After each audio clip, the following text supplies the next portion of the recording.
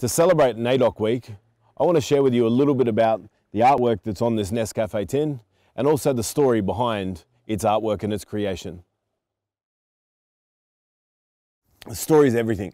For Aboriginal and Torres Strait Island people, story is how our culture is kept alive, that our language, our system of law, our society. In the building of a foundation for a painting, story is so critical because story becomes the basis of what you create.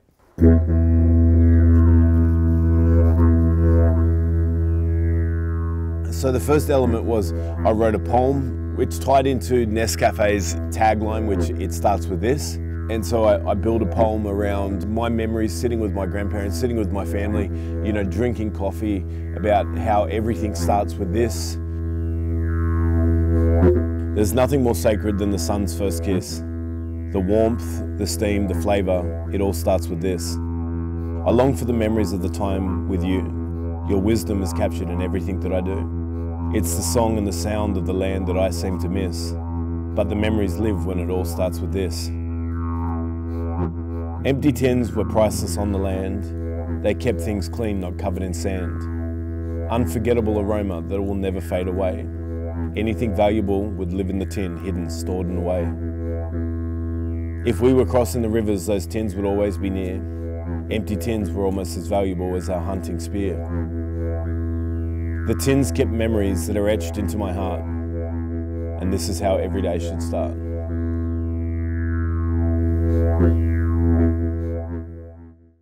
With our artwork, it's not like we can paint whatever we want.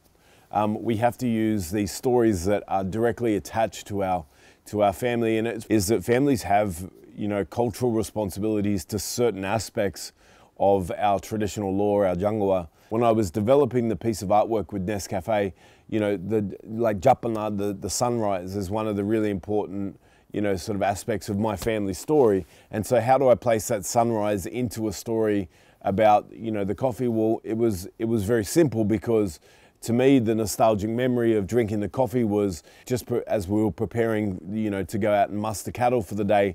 The sun would be rising, we would be drinking coffee, we would be, you know, sitting around this fire. And so I was able just to, you know, bring up a traditional story of the Japana, of the sunrise, which is a direct obligation or responsibility to my family, and then place it into a piece of artwork that could be contextualized into what I was building or capturing for Nescafé.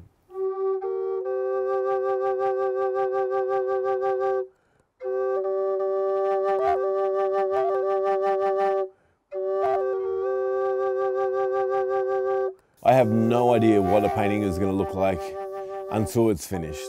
I paint the background, and sometimes I paint the background 10 times, and I paint over the top, and I build on top of it, and I redo it, and you know, people have said, why do you put so much work into the background when you never see the background?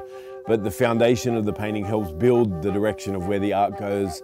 I don't sketch anything. I don't have any idea about where that final dot's going to fall, and I don't have any idea where the first dot's going to begin. I don't have an image at all in my mind about what this painting is going to look like. It really is a blank canvas, and that blank canvas will become a painting through the means that I use of, you know, connection to culture and telling a story. So the stencils of the hands are based around our relationship to those stencils that you often see in rock paintings.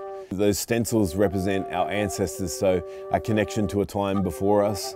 In the actual painting, I used my daughter's hands, so it was her hands that were stenciled as the background of the painting. Having my daughter's hands in the painting allowed her to be part of the story, and I think that's always been the case with my kids, is about allowing them to be part of it, allowing them to learn through, you know, through oral teaching, so they would sit around with me as I was painting. But, you know, the dots, the reason why we use the dots in our artwork up in the north or North Queensland region is replicating a pattern of the rain, that when the rain falls on the dry sand in the rainforest or on the beach, it leaves these very intricate dot patterns. And so we've always used the dots as a symbol of how the rain falls on our skin when we're walking through the rainforest, or how it falls on the land when the rain is falling. In that story, I have the dots that are representative of the Mary River, which runs through Gympie. I have the dots that are representative of the sun rising over that Gympie region and the rolling hills of Gympie. I was able to discreetly include the accent that belongs to Nescafé in pieces of the painting. Colour is reflective of what we see in the land, and so that I wanted to create a piece of artwork that was connected to the earth, that was connected to the land, that was connected to the environment and reflective of that environment. And so I use the oranges and the yellows and the reds, which connect a memory for me about, you know, the sunrise, that connect a memory about the land and the landscape. The river that runs through Gympie is detailed in the bluish colour.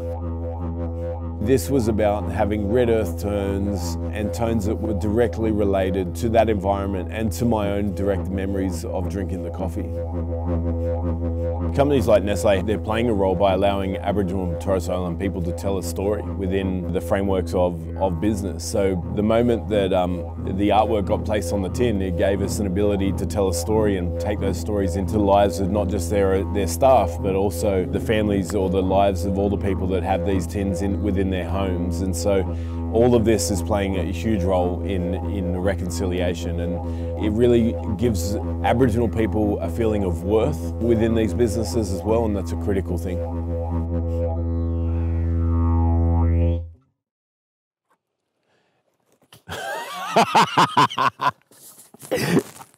There's the bloopers.